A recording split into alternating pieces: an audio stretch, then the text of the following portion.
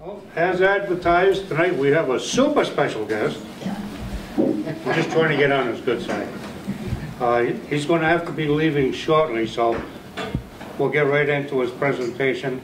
Ladies and gentlemen, at-large Town Councilman from Cumberland, Lambi. Thank you, Bill. And thank you, Bill, and thank you, Tea Party members, for having me here tonight.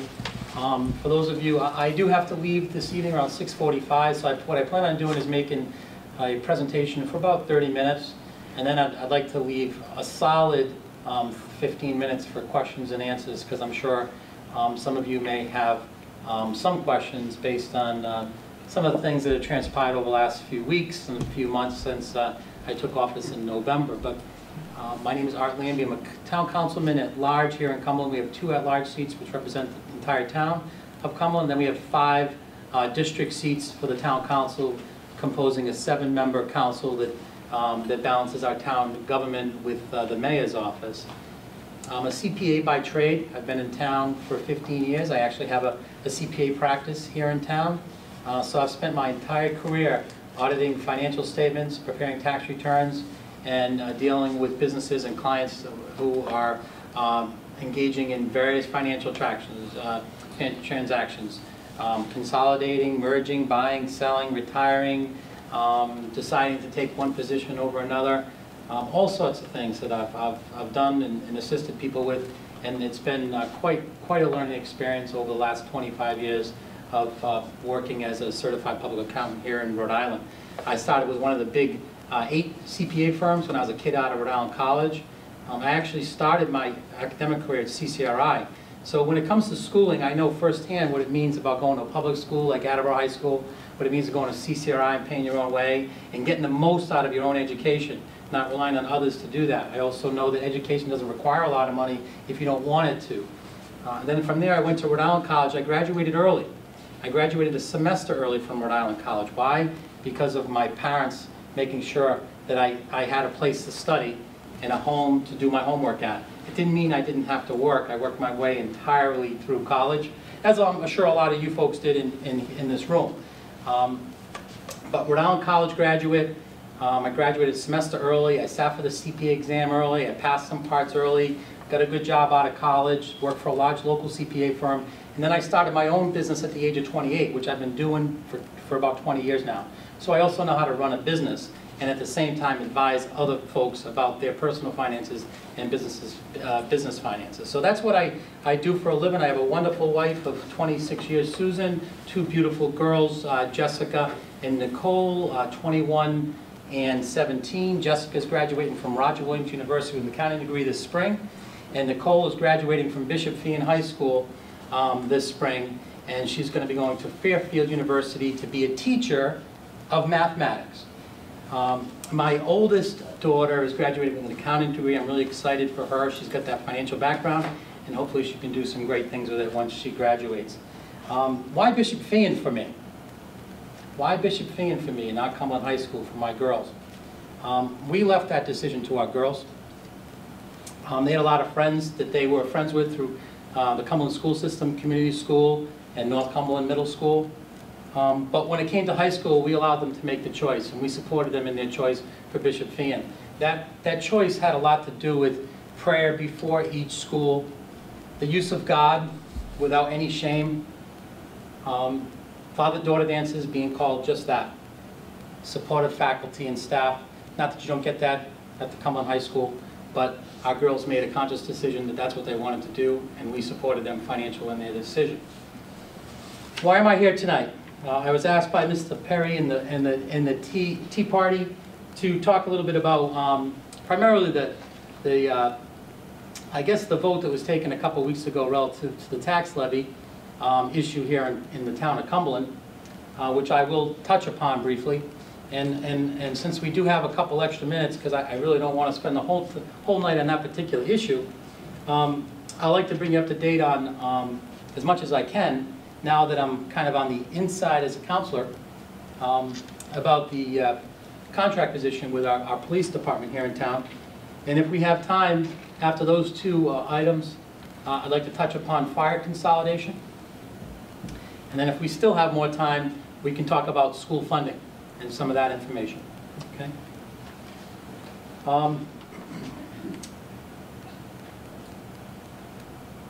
There's a relatively small group here. I think we might be able to have some questions as we go.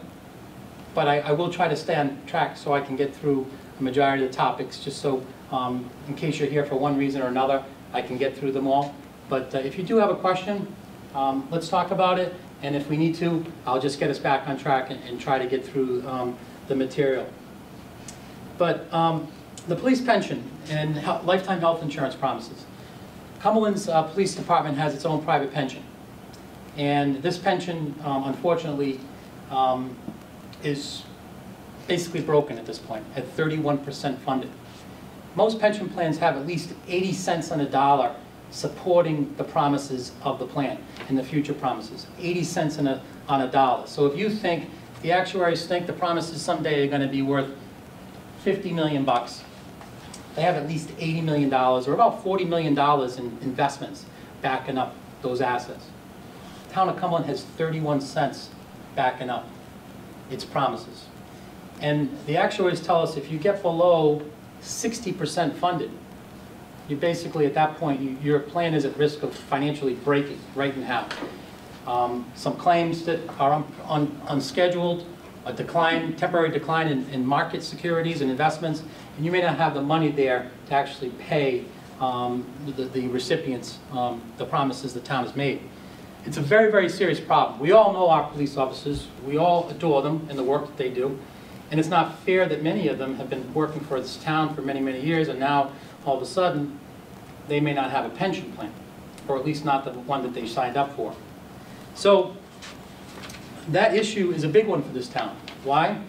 Because in addition to that pension plan promise, we've also promised them lifetime health insurance benefits. So when they retire, they get life insurance for them and their family, currently under the existing plan at no cost, pretty much for the rest of their life. Some recent changes have put them into Medicare at age 65, so that will certainly help and has helped reduce some of the obligation for the town. But let me talk about what these numbers actually mean and what the obligation is for the town. When you add up the pension obligation and the lifetime health insurance, that number is currently about $5.5 million. Let's put that in perspective. The town, based on the recent actions of the mayor's office, is levying about $60 million in property taxes per year. All right, so $60 million comes from the town. 5.5 million bucks of that is supposed to be going towards the pension and the health insurance promise. How much is actually being paid into those plans right now? About $2.8 million. So the actuaries are telling the town, you need to put $5.5 million aside for pensions and these life insurance and these health insurance promises, but the town is only putting aside 2.8 million bucks, which means every year that goes by, we're getting $3 million further in the hole. If we wanted to fully fund those promises, the way they're currently negotiated and drafted right now, the town would need to come up with an extra $3 million. That's a 5% tax increase just to take care of that. Never mind what the school wants for funding. Never mind that the town has a self-imposed tax cap of 3%. Can't raise its taxes more than 3%. 3% of 60 million, about $1.8 million. Right about the amount, the entire amount that the school department is asking for next year. So the school department's asking for us to levy the maximum tax, and that's going to go to that department. What's left for the other departments in town to run government? What's left to fix our broken pension plan and OPEB? OPEB's another word for the lifetime health insurance. And also, what I think has been forgotten, and the message I tried to send to the mayor's office with a few folks on town council a couple weeks ago, and that is the taxpayers. What about them? Are they interested in a 3% tax hike this year? And are they interested in a 3% tax hike next year? Because that's what you would need to do in order to fully fund these obligations. So, the state has asked the town of Cumberland listen, your pension plan is broken at 31% funded. You need to come up with a remediation plan. You need to come up with a plan that will fix this. This town council hired an actuary. This town council studied those actuarial reports. This town council, with the mayor's office and the advice of attorneys, drafted a remediation plan, 4 pages long. We submitted it to the plan, to the state. That same document was given to the police union as far as elements that the town was looking at based on an actuarial study that needed to be looked at relative to some of the promises that were made on the pension and the lifetime health insurance. So that plan was drafted, became a public document just a couple of months ago, maybe a month and a half ago. And again, I don't want to comment on negotiations, but the police contract has been outstanding and open for 3 years. And I am hoping as a counselor, and I think that the residents of Cumberland are hoping, that the time has come for a contract to be negotiated after 3 years, and that we will have one sooner rather than later, and that contract will include some of the elements of the remediation plan that the town council and the mayor put forth, so that we can curtail the annual payment into these 2 plans. Now, let me tell you, if the police union accepts the remediation plan as drafted, our actuaries tell us, and this is right in the remediation plan itself, that the annual required contributions for both the health insurance and the pension going forward, if they accept it as we presented it, will be $2.8 million, which is exactly what the town is currently spending today. Now let's think about that. If the police union accepted that remediation plan as presented, and we were able to keep what we're currently spending in cash, $2.8 million a year, that line didn't change. And if we now had a 3-year contract with the police department, what would that do as far as the town council and the ability to manage the rest of our budget? If that doesn't happen, what do we have now? We have a contract that's still open. We have potentially an annual obligation that we haven't been paying that's $3 million more than we've been currently putting aside.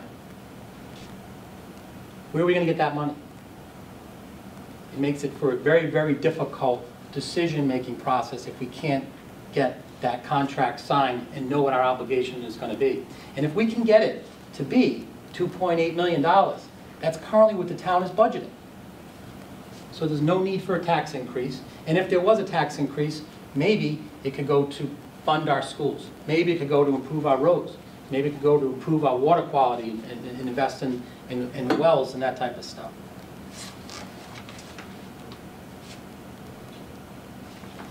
So the bottom line on the police contract is the town council and the taxpayers need some certainty. We need to know where we're going with the budget. And it's important. Nobody wants to renege on promises and not put money into a pension plan. At least not me. So if the town has the obligation, I don't want to pay just 2.8. I want to pay the whole boat. But I also realize that we've got other departments that need money too. And these are different times. And the remediation plan has been put forth. And the plan contains contract changes, changes to the pension plan, and lifetime health insurance promises that are no different than what you see in other municipalities. You pick up the newspaper every day and you see what some of these other cities and towns, suspended COLAs, more years of on the job before you can retire, those types of things. The last thing we want to do is end up as a town with a broken pension plan and that we can't fulfill our promises. I don't think that's in anybody's agenda. Any quick questions on that? I mean, maybe there's a lot of questions on that, but we got a few minutes. Anybody? So where does that stand right now? So right now it's in negotiations. So that's why I can't say too much more other than a plan has been put forth. All those details are a public record. They had to be as part of the state's requirement to come up with a remediation plan, which was due in November. But it was not presented until, I think until February or maybe March. So we are hopeful as a council that the mayor's office will conclude the negotiations with the police union shortly. But that's really all I can offer you at this point. If that doesn't fly, there's never a guarantee that it will, I don't think. At least in my mind, anyway. And hopefully, it may look good, and I know you can't contract on a particular, you can't comment on particulars, but if that doesn't fly, where do we stand? The remediation plan was very clear, so I don't feel I'm speaking out of context. Public record. It stated that the remediation plan included some negotiations that needed to take place, and if not, some type of legal action or ordinance changes that the town could consider. So let me just say that there's certainly a plan B if that doesn't work out, and you know, we're hopeful it will. But if it doesn't, we're being proactive to make sure that it does get fixed and doesn't end up breaking up taxpayers' back, breaking the pension back, or forcing us to do something drastic with other departments, particularly the school departments. That would string it out even further, in other words. Even if you had to go to Plan B, it would tend to string the whole thing out a little further down the line. When you say the whole thing, it would create more uncertainty for us, right? And that's really, and anytime you're making a financial decision, the more certainty you have, because nothing's perfect. So the more certainty you have, the better your decision's going to be, or at least the more comfort you have in making that decision. But you know, to make promises, particularly, you know, what's real troubling is when the town council makes an appropriation to the school department. I think most people know in this room that once you make that promise this year, you have to pay it next year. So you're raising the bar there's no flexibility. It keeps going up. So if you knew what that bill was going to be for the police pension and the OPEB, you could work that into the entire formula, and then you could work in the school funding and the tax increase if there needed to be one, and map out that 3-year plan for the taxpayer. That's my belief. But with that uncertainty, how can you make a big promise to any department, whether it be the water department, the highway department, the school department, knowing you have the uncertainty in the police pension? Unless you know darn right well that you're not going to pay that bill, and you're going to turn your backs on them, which I don't think anybody wants to do at the town level. So we'd like to get it done with some certainty and with a contract, and we can all go back to work and then properly plan financially for the town's overall financial picture. When the promise was made to the school department, and I understand, you know, they have to be funded too, but wasn't everyone aware that once you make this promise, that's your next level? I think everybody who was making that decision was aware of that. I'm not sure that all taxpayers are aware of that, and I think there might have been some more support one way or another had more people of the community understood that, you know, if you give, so for Wednesday night we're going to take a vote on the last of the $1 million promise, $300,000 promise. So we're going to approve, potentially approve a $3 million allocation to the school department. That falls into maintenance of effort, and next year will be a $300,000 bill the town is going to have to continue to pay to the school department. $300,000 bill per year. Let's think about that. If you had $300,000 a year, how much money could you borrow today at 4% and pay back over the next 20 years? In other words, if the town got a bond at 4% and was going to repay that bond over 20 years with $300,000 per year, you could borrow $4 million. So this $300,000 is really a $4 million investment as far as I'm concerned. Because you could go borrow $4 million, build a new building, build an addition, and then have the same $300,000 bill. It's a big investment. It's not $289,700. It's a $4 million investment. That's the way I look at it. And I'm not sure my fellow councilors see it the same way.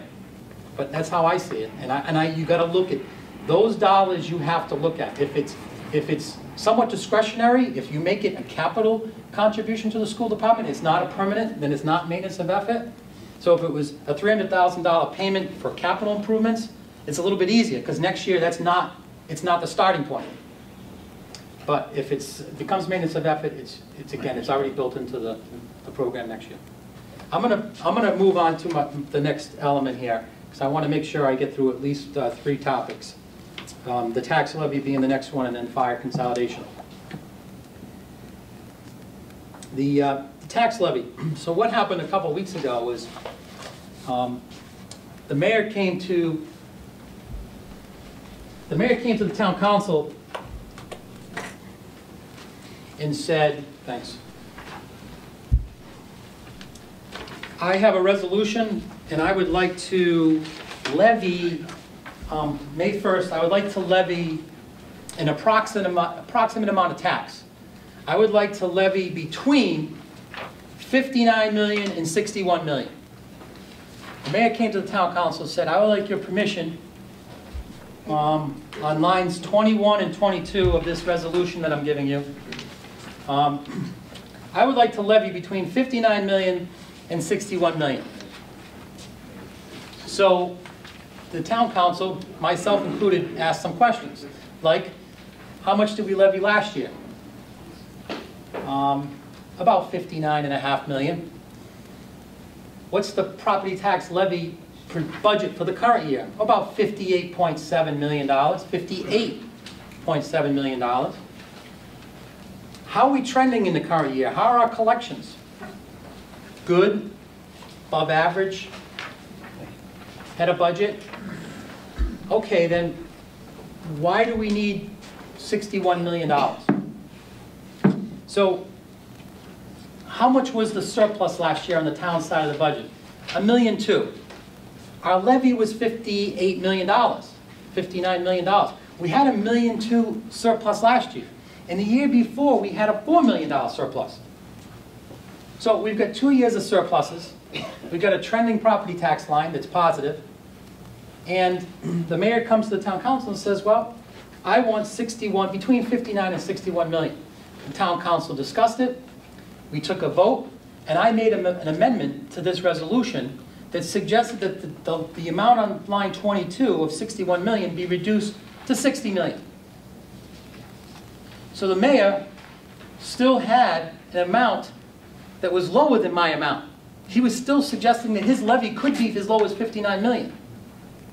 All I did was reduce the cap from 61 million to 60 million. So I was providing a range that was a little smaller. He had to hit that bullseye a little tighter.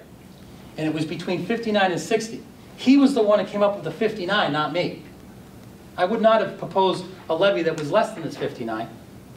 That would have been irresponsible.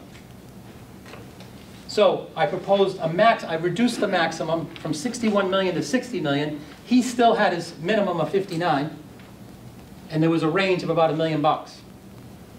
A vote was taken. The amendment passed 4-3. And the mayor pleaded with the council to revote and remove the amendment and max it back out to $61 million, which the council did. One of the council members, Mr. DaCosta, called for a revote, and another vote was taken, and this resolution passed as is, providing for a range between 59 and 61 million, instead of a range that I had proposed, which was 59 and 60 million. Now, I was accused in the paper, or by the mayor, of being irresponsible with that amendment. But the mayor's own resolution had a potential collection that was actually less than my cap. Okay, that's one point I want to bring up about that. So the levy that you'll get, this tax bill that you'll get this year, is going to reflect a tax rate of about $15.77, up 1% from $15.61. It's 1%. okay?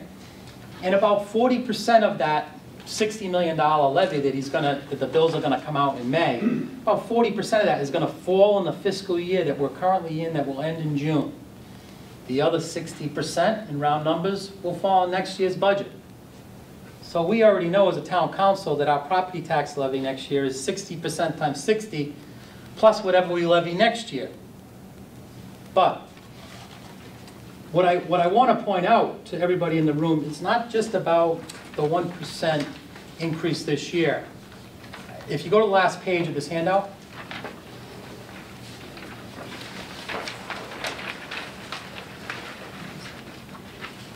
this was provided to the town council by the finance director's office. And if you look at the levy in 2008 was $50 million. We're now over $60 million from 2008. I don't want to remind people, because you probably already know what's happened to your house values since 2008. I don't want to remind you what's happened to your fixed income, something that was supposed to be fixed, or to your wages since 2008. But I can tell you, based on audited numbers provided to me from the town, that the money pulled from the community and into town government has increased by over $10 million in the last, I don't know, what is that, 4 or 5 years. It's not even so much that it's $10 million in 4 or 5 years. It's about during the time it was increased. Let's think about that. Declining home sales, 20 to 25% during that same time frame, stagnant or declining family incomes, and taxes that have increased by $10 million. So you've got a little history there, and you can do some of your own math. I've done a 10-year. I've gone all the way back 10 years to the 42 million and figured that it's averaged about a 5% increase per year. We had a couple of years that there were really some big spikes, and there were some reasons for those, but they were still, whether you have a reason or not, it's still a tax increase. You know, whether there's a good reason or not. If I say I'm going to levy I'd suggest a 10% tax increase on all the taxpayers to fix the pension plan. It's a good reason, but I'm still asking the taxpayers to pay 10% more. If you're having all these increases, where is that money going in view of the fact that your police pension fund is underfunded, and you know, you've got multiple fire departments, which a lot of towns in Rhode Island have the same problem. We live in Lincoln. I mean, you know, our town administrator said he's giving them a chance to consolidate. They won't. He says, I'm going to consolidate for you. Yeah, yeah. There's a couple of reasons. One is during this same time frame, we built some schools and some additions here in town. So we've had to float those bonds, come up with those bills. Secondly, the state reduced some of our funding a few years ago when the financial you-know-what hit the fan, and they cut our funding by about $4 or $5 million, and the town was left with a town government. And you have to remember, most town government services, you know, you plan on them being there, good, bad, or indifferent. I mean, we would all like to reduce the size of government, most people in this room particularly, but there are certain services that, you know, you need to have, and you want to have, and you want it to be there for when you need it. So again, when you're talking about a $5 million bill, let's put it in relative terms. We're talking about a couple of years ago, when that happened, our levy was around $51 million. That was 10% of our levy. Gone. What do you do? What do you do? So the town at the time, they had to increase some taxes, mostly in the form of car taxes that year, back then. Exceeded the tax cap, got permission from the state to exceed the tax cap for various reasons, primarily you know, funding the bonds at the school and the lack of funding from the state.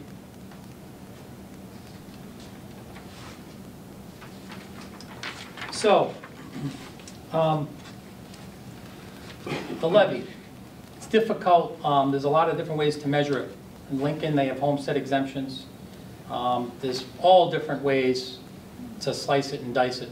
I think the best way to analyze it is you take your total tax base, which in Cumberland is about $3.6 billion, and then you compare that to the total tax levy, which is about $60 million. That gives you how much of the property value is actually going into town government. And we could do that same calculation, and trust me, I will be doing that over the next few weeks in surrounding communities. But I think what's important is when you have a tax rate that is reasonable, it tends to help people to afford to stay in a community, which keeps houses from being foreclosed on or from being liquidated and put on the market, which saturates the market, which depletes everybody's house value, and it snowballs in the wrong direction. Cumberland needs to be a community of balance, meaning we need to have decent schools. We need to have a pension plan that's not ready to break the financial back of the town. It needs to be adequately funded. We need to have a tax rate that people can afford to pay and still live in the community. It's a balancing, it's a juggling act. It's not easy. And the more I learn it's not easy. But I do know that I feel, as a taxpayer, and one of the main reasons I ran for public office was I felt the taxpayers, the tax rate part of the moderation, it's a whole piece of a pie. In other words, you make a decision to live in a community because it's safe, because it's got decent schools, because you can afford to live there from its taxes. The houses are reasonable price, but they're a little above market, like they are in Cumberland. Why? Because we run a balanced community. We don't overextend ourselves with schools. So those are the things. It's a giant juggling act, and when you look at the amount of tax increases, the total levy increase over the last 4 or 5 years, it's been a big number. And I really think what the taxpayers were saying in November is, we need a little bit of relief. We need a break. We need to take a step back first. Let's just take a step back. I would love to do that as a counselor relative to the tax rate. And I would love to get that remediation plan implemented and get the police union to embrace it and get that contract signed. And then I would like to take what we might be able to find in this budget and future tax increases that are modest and that improve the community, and use it to improve our schools, improve our drinking water, and improve our roads. That's the plan. But it's a process. It's a process. But the schedule gives you folks an idea of where we've been as a community relative to tax levy over the last several years. Any questions on that, Mr. Lamoy? So maybe of that money that you're saying was collected before the tax levy, it's actually the cash that comes into town. How much of that cash was from the actual current homeowners versus new tax base? Well, what was the amount split? Well, let's put it this way, Mr. Lamoy. This past year when we were doing this budget, the levy was about $59.5 million. And the increase in the tax base, in other words, if you left the tax rate exactly the same, the tax levy, because of new homes or new businesses that were brought into the community, was going to increase by $300,000 for 1 year. For 1 year. All right, so $300,000. So the town council increased taxes, increased the rate a bit, which was the equivalent of grabbing about another $600,000 from existing homeowners, and then another $300,000 from new homes and new businesses in the existing year. Back in those prior years, you know, I've got to say we probably had a lot of houses come off the tax rolls due to foreclosure. The banks still pay for those. The banks still pay for those, but the value is basically what I'm talking about. We had a lot of loss in value in town, and certainly probably more loss in value than we had any increase in tax base. So you're saying that that total amount was on the backs of the homeowners and not in value increases then? You just said that. I'm not understanding it. I really want to understand. So Is it- So what's the question? Is the tax collections on the back of the current homeowners or because of increase in values? You just said two different things. Well, put it this way, the tax collections have increased $10 million. Okay, but how much of that is on the current homeowners versus value increase? All of it's on the Extra current. homes- Extra houses coming on the market, values. We'll put it in perspective. Tax agreements going away, so now businesses are paying taxes where they weren't. If the tax base this year increased by 300,000 due to new tax base, Okay, let's multiply it times 4 years. It's 1.2 million out of 10 but million. you can't do that because you don't know what spikes it was. I'm asking you, do you know that $10 million, not average? There really weren't spikes between 2008 and You said there 2012. That's okay, Mr. Lambi, that's fine. Hold on. Our taxes go up every year, and Mr. Lamoy was on the town council for quite a while. And every year taxes go up, they never cut spending, my pay doesn't go up. And I was talking to Mr. Higgins last year, and he told me that if I couldn't afford to pay the taxes, move out of town. You know? And then I see sour grapes. You know, taxes go up every year, it's gotta end. It's gotta end. Thank you for your comment. And I think you do a much better job than this man over here. Thank Thank you. you, I Mike? appreciate the support. Mike? Steve, I wasn't done, Mr. Perry. I got one more question, if you don't mind. One more, Mr. Go ahead. Lamoy, because there are other questions, and we have another segment I want to get to. Right. You just said that the tax rate increases have to be, you said what, moderate? I think the word you used was moderate. So my question is a 1% tax increase a moderate tax increase? If not, what is in your mind a moderate tax increase? Mr. Perry has a I'll comment. answer that question for you, Bruce, if you don't No, mind. I want to understand what his definition is of a moderate tax increase. All He right, said. you can get his, because he's not gonna agree with me probably, so I'll give you mine, all right? But I would like to know what the councilman's opinion is when he said tax increases have to be. Go ahead, Bill, go ahead, say, I want to hear yours All first. right.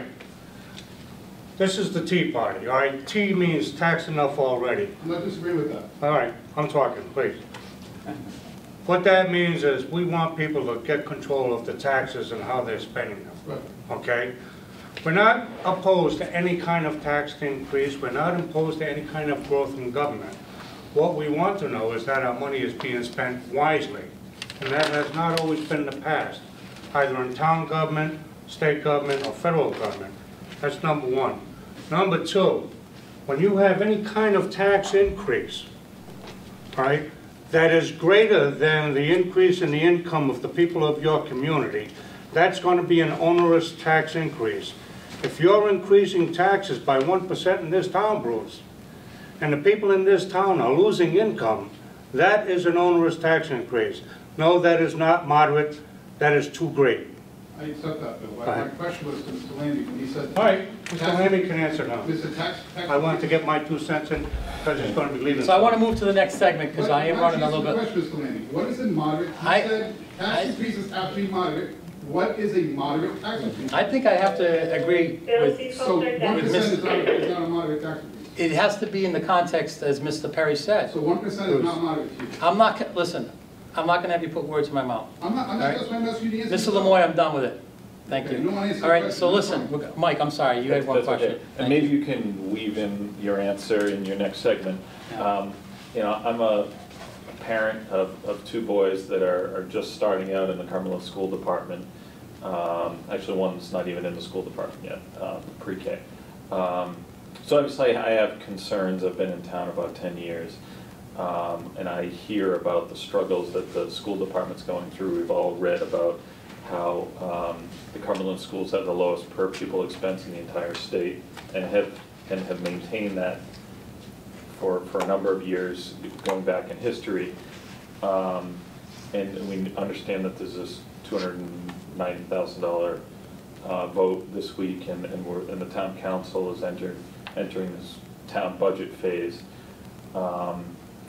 So are you suggesting from this police pension conversation that the town essentially needs to freeze spending until that issue is crystal clear? Is that? That's a really good point, and that's like a good perspective or spin on the comments that I'm making today. To a certain degree, you could almost, I would almost say that, but the challenge we have with the money that's allocated to the school department is that if you agree for this year that you can afford to give the school department an extra $1 million, and then next year you find out because of the police contract you can't afford that $1 million, you still got to pay it. That's the challenge that we've got as a town council, is that it becomes maintenance of effort, it becomes a permanent bill. If it wasn't a permanent bill, it would be a much easier decision. My decision on Wednesday would be one of a yes vote for the $300,000, if it was this year only. But if the town has got to be strapped in for another $1 million next year, and that's last year's promise, so they're already in for an extra $1 million, and now the town's asked for another 1.6 million, 2.6 million increase. How can the town afford, it can only levy the maximum of 1.7 million or thereabouts. How is it going to do that? How does this math add up? And what about the other departments, the rescue department that we all count on? That we have the best rescue department in the state. 2 paramedics show up to your door. It's the best one around. It's a bargain. What if they need something? What if our police department needs it? What if our pension needs to be just fixed up and propped up so that we can move forward and get that contract signed? So we have, and we're going to look harder. I trust. If it's not this budget season, it'll be the summer, Mike. We're going to look harder at those numbers that have been printed and discussed relative to Cumberland's lowest per pupil spending, because we have had a drop in enrollment. We have had 41 teachers decline in employment in this school department over the last 4 years, and we've seen spending go from $47.4 million in 2010 to the current budget of $57 million.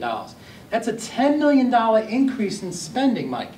$10 million bucks since 2010. 2010, $47.4 million, page 61 of the audit, if anybody wants to look at it. The school department is currently asking the town for a budget, not asking the town for all its money, but they plan on spending $57.4 million. That's a $10 million increase in 3 years. How can anybody say that the past counselors in the current administration and the mayor's work to accelerate funding has not been supporting our schools?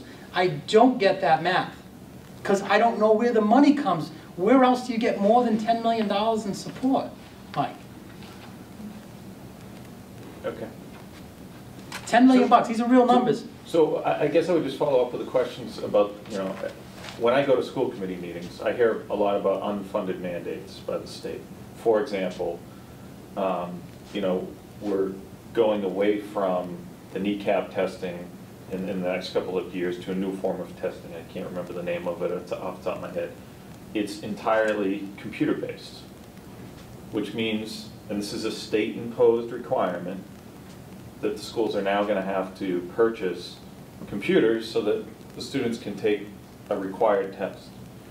So how do you balance the needs of, a required pension, unfunded mandates at the school level? I'll tell you, if I had the answer to that question completely, it'd probably be the President of the United States. It's a good question, and it's something I am dealing with. I am committed to. And here's what I've learned about this process. Last summer, running for public office for the first time, getting into office, and using the skills that I've developed over the last 25 years, is that I want to use good, reasonable judgment for the benefit of the town and nobody else. Not me, not my family, but the town. That's my mission, that's my job, and I plan on moving the ball forward. Will I score a touchdown? I don't know. I'm going to say I won't, because if I do, then I'll exceed expectations. But I will move the ball forward. I'll guarantee you that. I will move the ball forward to do all the things you just said need to be done. And they all need to be done. Let's ask Bill Belichick. Does he have the highest payroll in the NFL? No, because they have salary caps. He has the same payroll. But how come he ends up in the Super Bowl game every year? Why? Because he knows how to allocate those resources to the best of his ability. He's the best at doing it.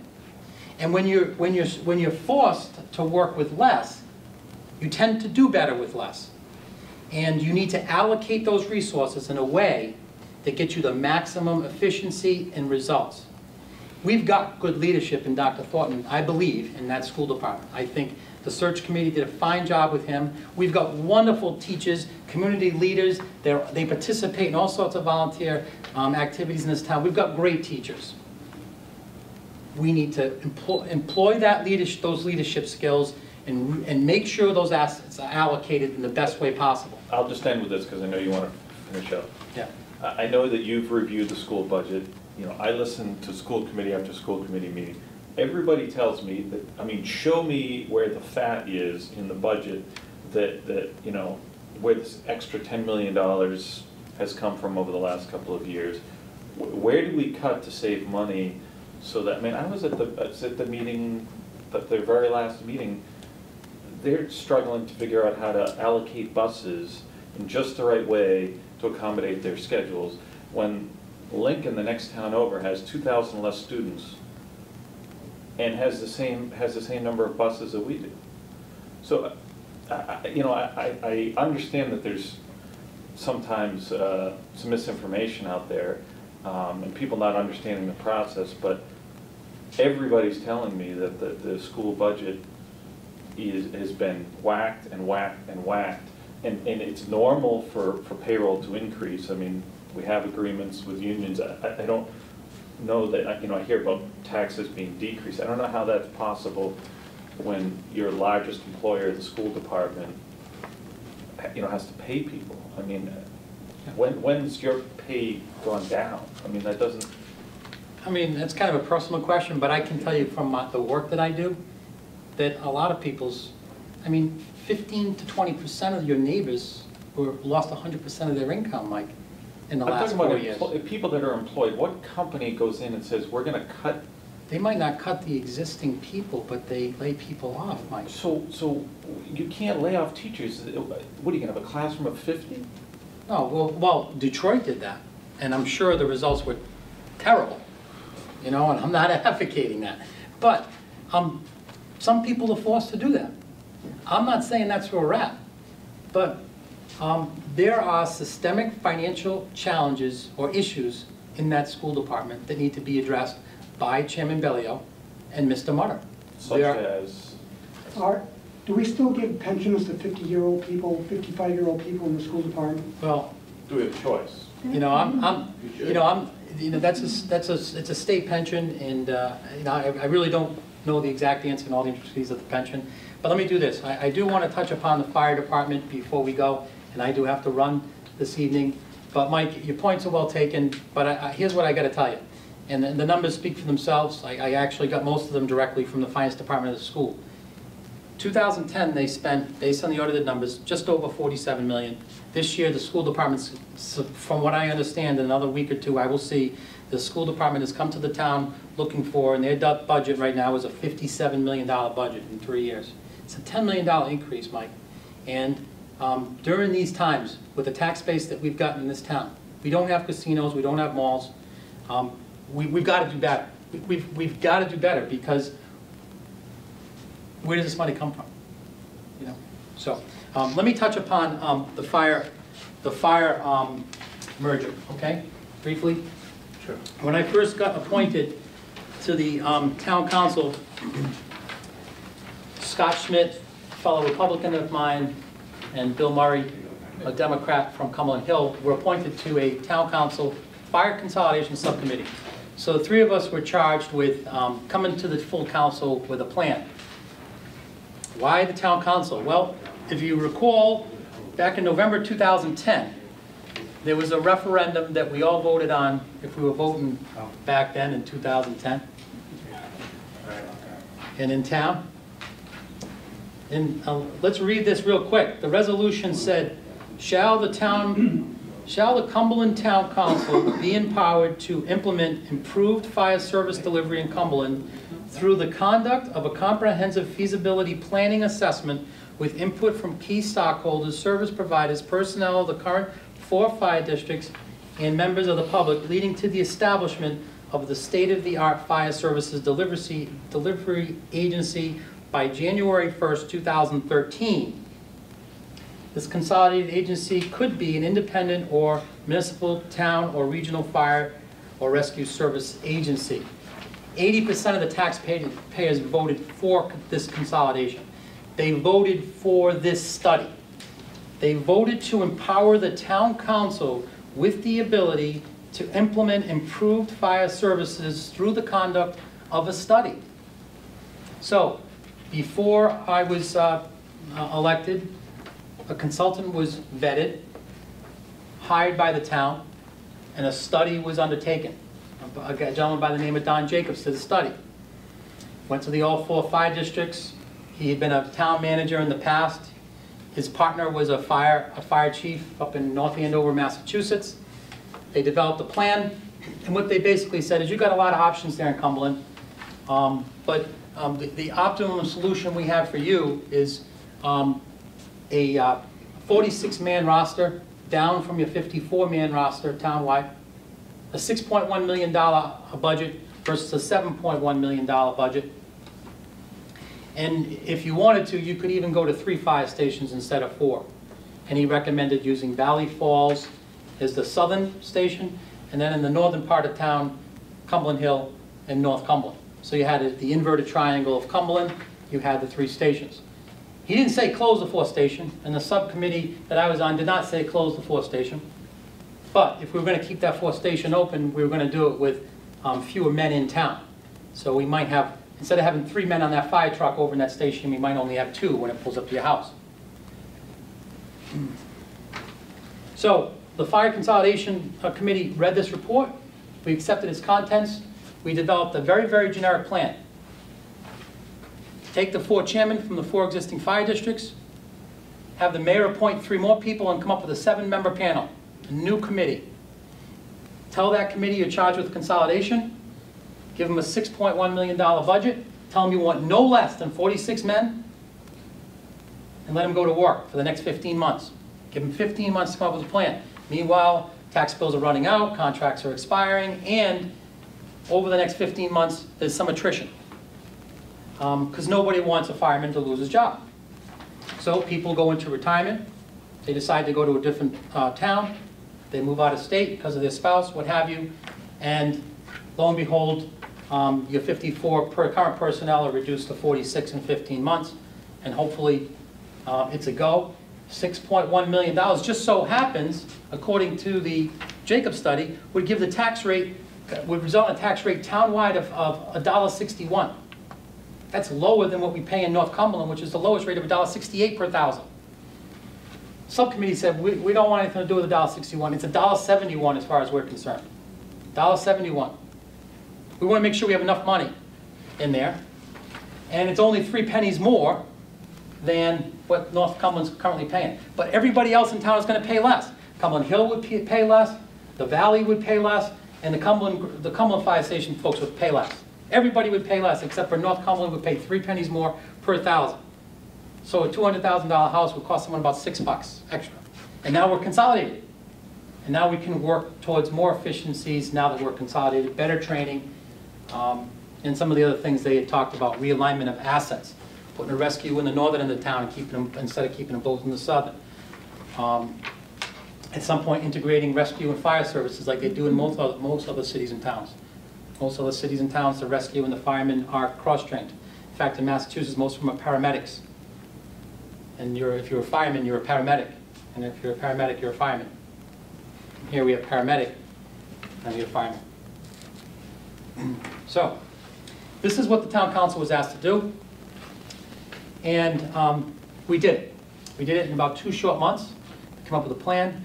And in this room, about a month ago, we were asked to abandon our plan and move aside because a plan that was going to be drafted by the state and the mayor's office was going to basically move this plan aside. So what we've got Wednesday night is a resolution that was presented to us over the weekend. The first I saw of it was Friday afternoon when I got my board packet. It said that the town council Apparently, the mayor's office wants the town council to approve a resolution that would authorize our state representatives to consolidate the 4 districts without a plan. So basically, give the state authorization just to dissolve the 4 districts, put everybody in one bucket and be done. That's the plan. That's the plan. I don't know. Would you marry someone without looking at them? Would you buy a car without asking what the price is? Would you merge your business before asking what the benefits are? The answer is no. It's that simple. Do I want consolidation? Of course I do. I've been fighting for it for 3 years. But do I want consolidation bad enough not to know what the plan is? I can't tell you I do. I need to know what the plan is. I need to know we're going to have at least a certain minimum number of men. And we're not only going to have a north and a south station. I want at least 46 men. Because I know we can service this town with at least 46. I want to know what my tax rate's going to be. I don't want to give someone a blank checkbook and say, here, consolidate. And then someone comes back and says, oh yeah, we consolidated, your tax rate's now $2.08 instead of $1.68 in North Cumberland. And instead of $1.72 in Cumberland Hill, it's $2.08 Cumberland Hill 2. So we're at crossroads there, and I'm sure you'll read all about it next week in the Valley Breeze. But consolidation, absolutely. Consolidation without a plan, that's problematic. I just don't know what business deal you would get into without knowing what the details are. So that's where we are on fire consolidation. Got a few more minutes left for questions. Did the state have a lot of power in relation to this different plan or different implementation? Well, that's a question that we currently have, because the 4 fire districts are very unique governmental agencies. Let me put it this way. We all know the woes that Central Falls had, right? And we also know that the tax rate is a lot higher than Cumberland. What if Central Falls went to the state and said, hey, we would like to merge Cumberland and Central Falls together so we can consolidate? People in Central Falls are going, nice. To keep people in Cumberland, what's going to happen to your tax rate? It's going to go up. Does any one governmental agency have the ability just to trump another governmental unit like that? And that's what the fire districts are very, very unique in that perspective. So I don't feel that the state does have that ability. Our plan was take the plan that I outlined, three-legged plan, a budget, a tax rate, a new board, and a minimum number of men. So you kind of knew what you were getting. Take it to the 4 districts in June during most of the annual meetings, in June, and say, listen, here's the plan to consolidate. Yes or no? If they said yes, then you go and you say, okay, this district and all four districts agreed to consolidate. Here's the specs. Here's the 3 things we want out of it. And then you go to the state and you ask them, please, the taxpayers want to consolidate. Can you please consolidate it? Instead, we're going to the state and asking them to consolidate us before we're going to the taxpayers who run the shop. Taxpayers run that fire district. They're the owners. Not the trustees, not the firemen, not the mayor, not the town council, nobody. It's the taxpayers in those 4 districts. And to be trumped, to have it taken away from you, and those rights and abilities, I don't agree with it at all. I think you need to go to the 4 fire districts first, that was the original plan, and ask them what they think. Tell them what your plan is. Or tell them, I don't have a plan. I want to consolidate. I bet you they're going to say no. Because I know you're aware of it, most people are, if they read the paper, you have the competing plan. Now you have the other study group, Yeah. they come up and they're coming up with a totally different picture, and they're saying this doesn't even meet the minimum requirement for fire protection. Yeah, we've talked about that. There's a Verone report done by, I think it was Cumberland Hill Fire Department for the 4 districts. So, and basically what it said is, you got 54 men right now. Even that's not enough. You need to hire more men. Okay, so 46 is out of the question. But the report was flawed in that it didn't consider mutual aid. So in other words, there's a whole bunch of Lincoln fire stations right along our western border in Cumberland.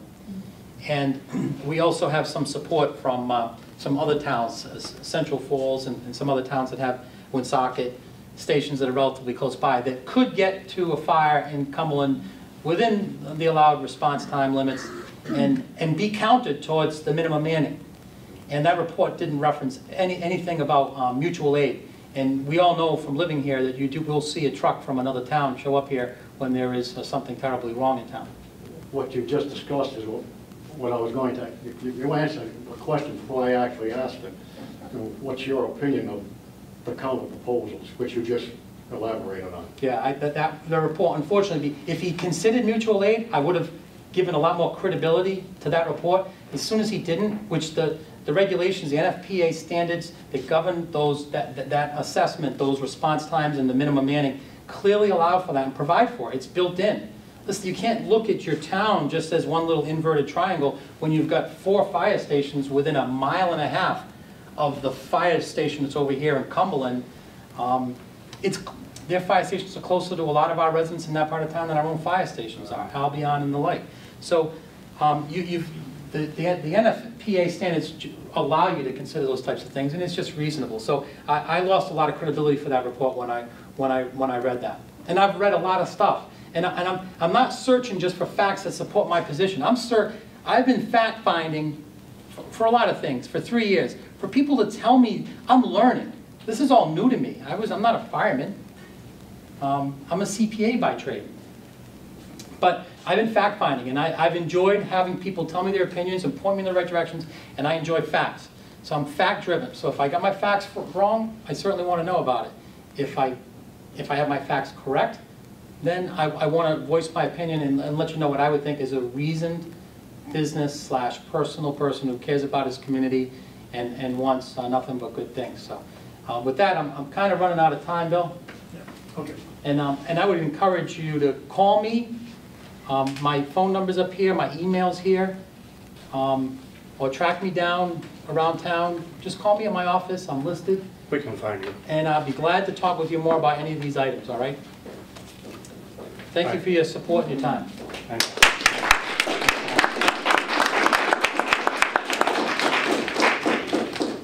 All right, Councilman, no? Ex-Councilman? I appreciate the offer, Bill, but I thought about it more. It wouldn't be fair for you to speak All right, very good. without Mr. Lambi here, but I did welcome the opportunity to come back while he was here, so we could That's fine. separate some numbers. Appreciate that, thank you very much. Just want you to know you had the opportunity. Appreciate that. Okay. I hope you enjoyed that presentation. That was very helpful for me. I don't know about the rest of you. My own take on this here, again, on the tax situation, you can't take the tax levy that's being imposed on the people and just take it out of context, out of the community. It has to be in context with the community that you're in. Some communities in Rhode Island are very high-income communities. They have a different base of residents. Most of them are working in high-level jobs. Here in Cumberland, we have a high level of elderly people like me. Okay, we're on fixed incomes. Our incomes haven't gone up substantially in the last 5 or 6 years, more for some people. The people that are in the workplace right now are seeing their hours reduced, they're seeing their pay is reduced, they're seeing their benefits reduced. Taken in that context, a 1% tax increase can be very onerous. And the entire state of Rhode Island is seeing people leave the state. It's not a myth, it's a fact. And why are they leaving? Because of taxes. They can't afford to live here anymore. All right? So government overall has to do a better job of spending your tax dollars. Fine, thank you. And we've got to hold people like Arthur Lambi responsible for that. But he's doing a good job, I think, anyway. I think the whole town council is. I sent out an email to you people saying how much I appreciate the efforts of the people that run for and accept public office. It is not easy work, folks. They spend an awful lot of time on it. And for him to take one of his nights and come here to talk to you people about this, I really appreciate that. Sorry we didn't get to give him a great big hand before he left. But we can give a hand to former Councilor Bruce Lamoy for the work that he has done in the past. Bruce?